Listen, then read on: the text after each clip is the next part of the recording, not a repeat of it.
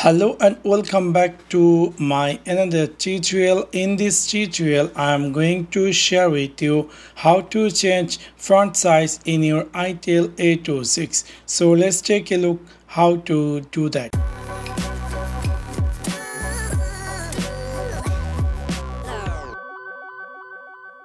You might be recently buy this Itel A26 and you are wondering how to change font size. In order to do that, you need to click in the font settings section.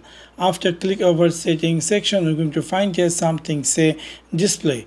After click over display, we're going to see a screen going to appear just like this. Here we're going to see something say font size.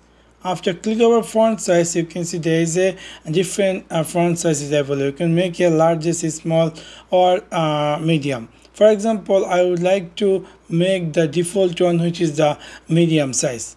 So now you can see my font size has changed from largest to default or the medium size. So in this way, you can easily change font size in your Itel A26. So that's for now. Thanks for watching my video. See you next one. Peace.